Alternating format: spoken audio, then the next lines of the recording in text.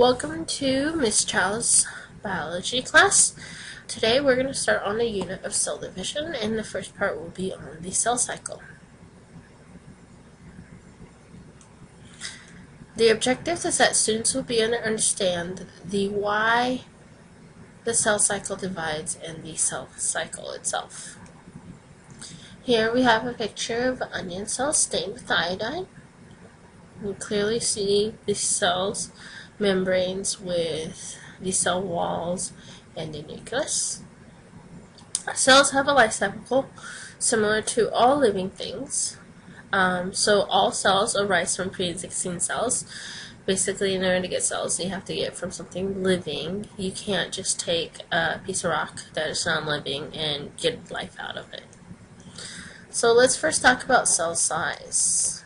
Here is within the human body, the smallest cell available, which is the sperm, and the largest size available is the human egg.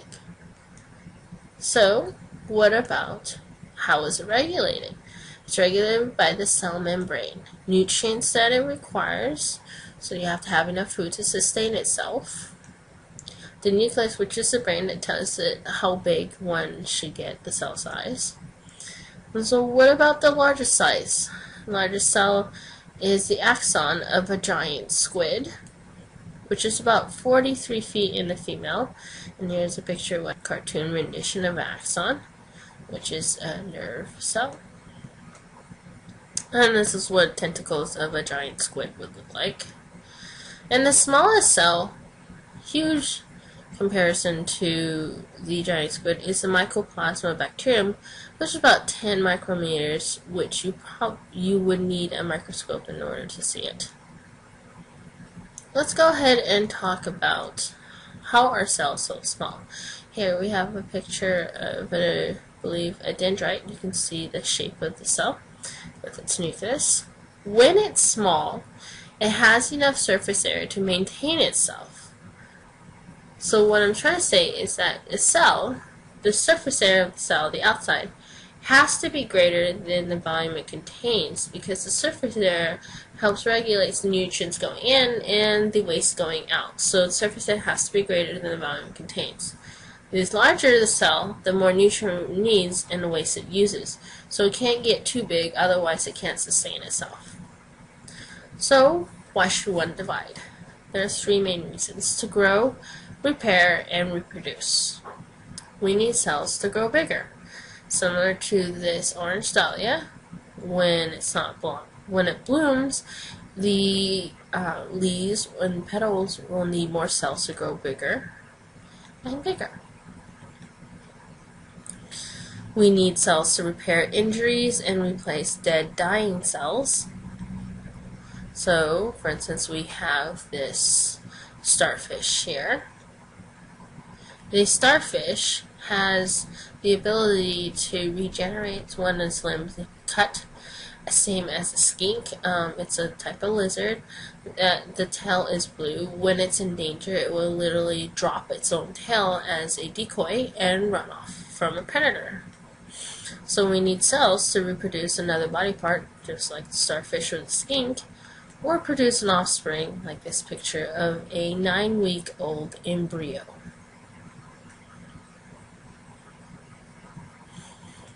There are three types of cell division: binary fission, mitosis, and meiosis. Asexual reproduction.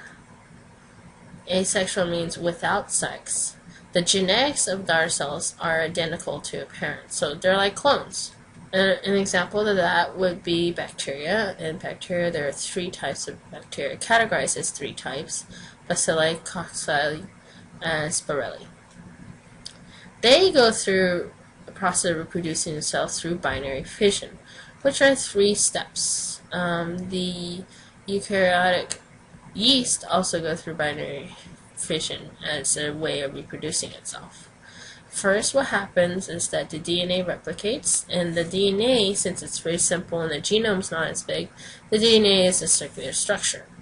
Then the chromosomes will segregate among themselves, and then the cell itself will separate.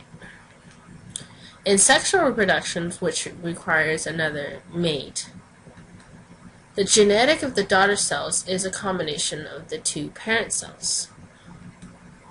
So here we have two mating dragonflies as an example of sexual reproduction. And because of these species are more complex, they have a larger genome, so they have multiple chromosomes, quite different than in asexual reproduction, where their genome is much smaller in a circular form. The cells will go through duplication, and that is a process which happens in sexual cells of meiosis. Now, the third type of cell division we're going to talk about in the next series is mitosis.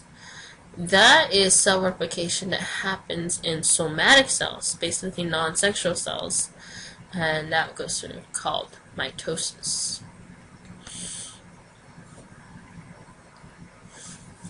As a review, again, there are three types of cell division. The first type is asexual cell replication, called binary fission. 3 steps: DNA replication, chromosome segregation, and then finally cytokinesis.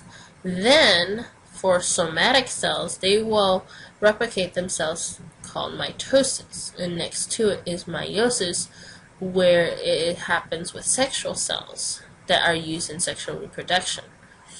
Here, we'll talk about that in the third series. So how do cells divide? There are two main phases, interphase and mitosis/cytokinesis. In interphase, the growth and preparation for cell division. They make proteins for DNA replication. And there are 3 stages. So if you look at this diagram here, the first stage, the whole entire interphase itself happens about 90% of the time. NG1 is short for gap 1. That is where the cell does most of its growth, metabolism, and cell maintenance.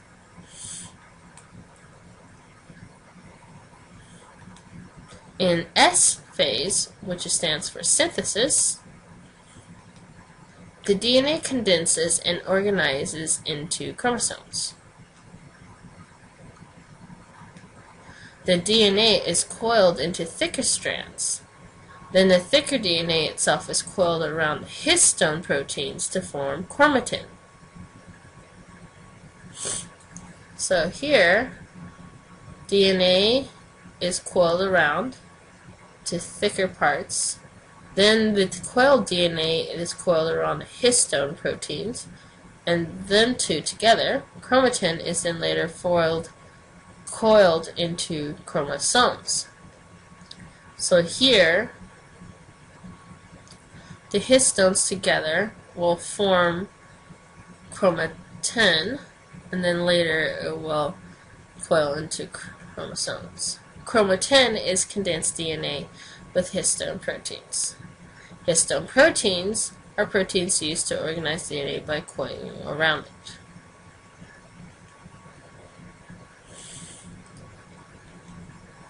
The chromosome duplicates, then one sister chromatid will duplicate to formulate sister chromatids. So here you have a chromosome. The number 1 will indicate that one side is a chromatid. Sister chromatids are duplicates of the same chromosome. So here, in green, you have a single chromatid, or we could say chromosome. Then they will double itself and form sister chromatids. When the 2 chromatids connect, it will connect through a thing called centromere to form a chromosome.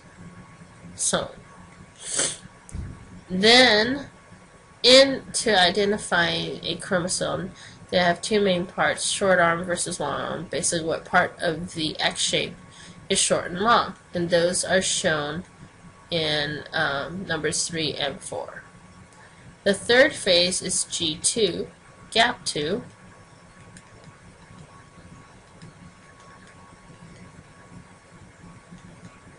In gap 2, the cell prepares itself for mitosis by making duplicates of its organelles. The animal cells have centrioles that also duplicates.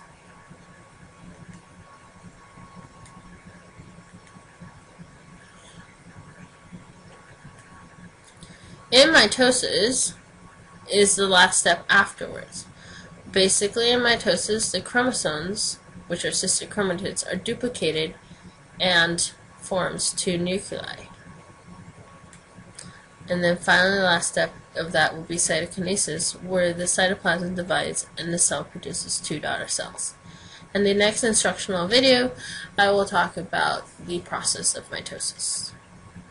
Now remember, in mitosis, as a quick overview, you start off in prophase, where it's together, metaphase, they line up, anaphase, they come apart, and pull apart, and telophase is when they start forming close to two cells. And then finally cytokinesis snaps the two together.